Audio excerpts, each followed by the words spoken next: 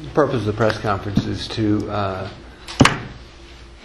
lay out in further detail where the administration is coming from with regard to the President's stimulus package and our take with regard to South Carolina and what we think we ought to be doing with a significant portion of those stimulus dollars is contemplated in the bill.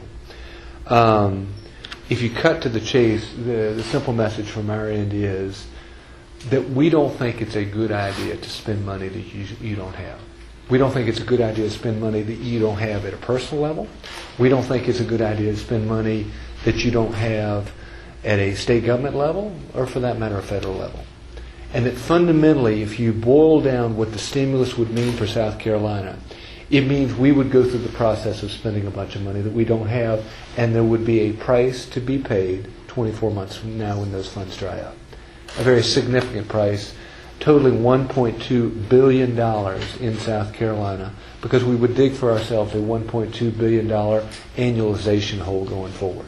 And the question at that point, though I wouldn't be here to answer it, would be how exactly do we fill that hole in? Do we raise taxes? Do we significantly cut benefits? What do we do? And so what we've done is to say we think that that's a mistake.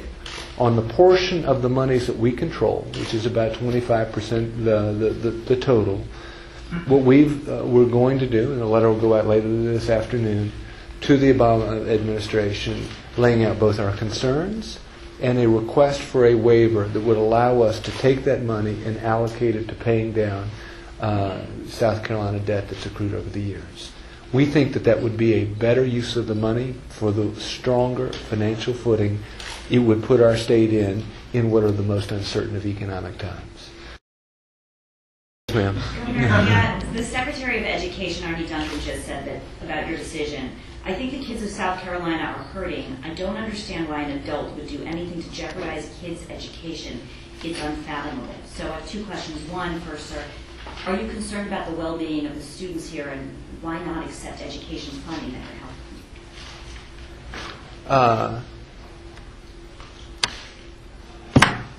It's okay for us to argue the merits of the bill.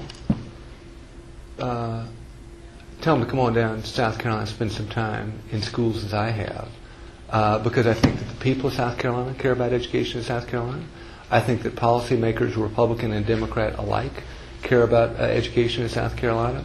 As one twice elected to the governorship and 3 times elected to the United States Congress, I care passionately about education because I think it's one of the absolute linchpins to a young person's ability to compete in the 21st century with the other 6.5 billion people who make up planet Earth. So to question one's motives, I think begs the larger question of the merits or demerits of the stimulus package itself, which is not what he's talking about here. There is a double-edged sword for every young school-aged child in this state, or for that matter America, in going out and spending money that you don't have. And so I think the notion of fiscal restraint, of saying, of course we would like to spend unlimited amounts of money on education, or for that matter health care, or for that matter law enforcement and other things, but you got to do it within the confines of that which is sustainable. And so the idea of digging a $1.2 billion hole, whose costs ultimately will be borne by those various school-age kids, to me is not in their best interest.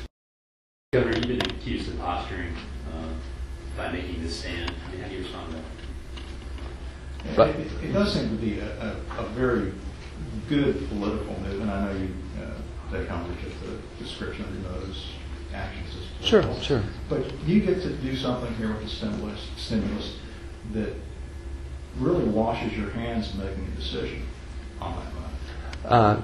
With all due respect, a couple different thoughts. One, and I wrote this in the bottom of the letter that I sent to state legislators, I guess, was that letter yesterday or the day before? Yesterday. For a lot of different reasons, I would rather skip on this one. Chief among them, in other words, I'm not going to be the one who has to deal with the annualization hole that exists. It comes in 24 months, and I'm done in 18 months. So, in a lot of ways, it would be far easier not to deal with this. Folks are constantly in the business of assigning motives. I get that. It'd be far easier not to deal with that. But, I got a 15-year pattern of doing exactly this kind of thing. I mean, you can go back to my freshman days in the United States Congress, and I was taking the same kind of stance with regard to fiscal issues. So I would agree with you, John, that it might be posturing if it was something new. But if you got a 15-year history of doing exactly kind of the thing, maybe it's just sort of in the DNA and tied to what I'm hearing from the people that I represent and the people across the state of South Carolina.